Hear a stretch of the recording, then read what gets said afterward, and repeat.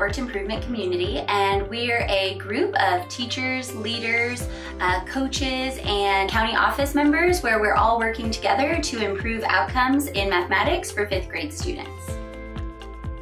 It's really a network of educators coming together to learn about how we can best instruct students. While the aim of CVNIC has been focused on 5th grade mathematics, it truly is so much more than just 5th grade mathematics.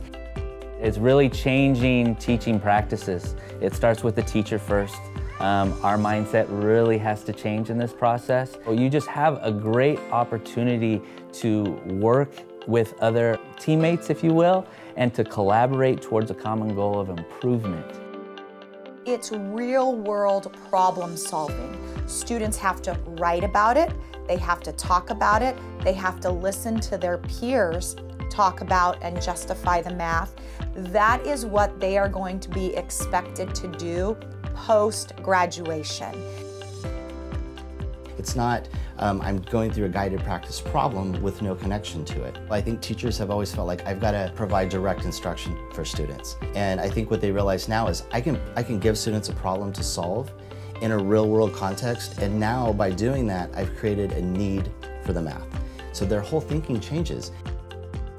When we first came together as a network and knew that we wanted to go about elevating instructional practices in order to improve student achievement, we knew that we needed to go about our work differently.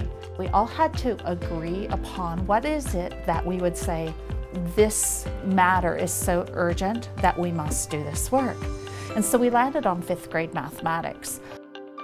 Mathematics underachievement is a systemic problem. It means that we have to address misalignments within our system, not just instructional approaches or direct influences that impact our students in the classroom, but we also have to think about aligning supports for improvement, data collection plans, how district leaders can support the efforts of the teachers in the schools, and how we can all begin to leverage the learning and make achievements possible for our students.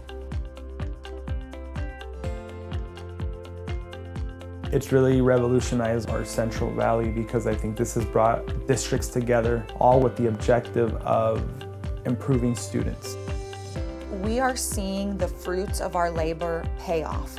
Our 5th grade math student achievement levels skyrocketed in 2018, exceeding the state performance.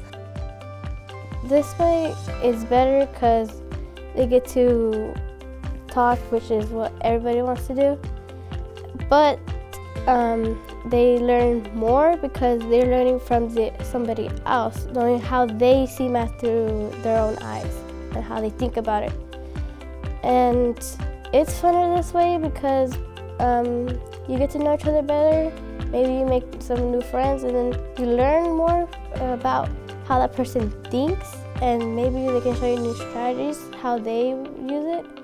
That's what I like about it. CVNIC really shows that students have these opportunities, they just need to be given the opportunity to share their thinking and ideas.